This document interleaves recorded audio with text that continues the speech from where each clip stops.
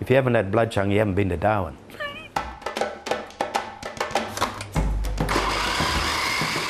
Just in time too, this is coming to a boil.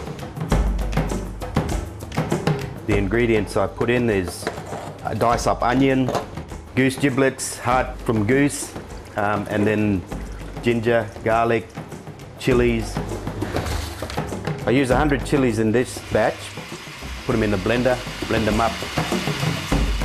Add them all into the oil and onion, and then while that's all coming to a boil, then I'll add shrimp paste.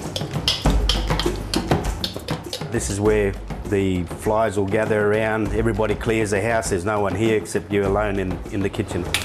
Even the neighbours, what's that smell? You see them poking their head out. Chuck some sugar in there, and it puts a taste where it burns, but you just want to keep eating more.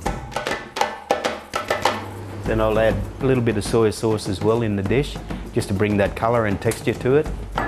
But there's one ingredient that I've failed to mention, and that just adds a different taste to it. Good chef never gives away his full recipe, so that's the one thing that I don't let you know that I put in.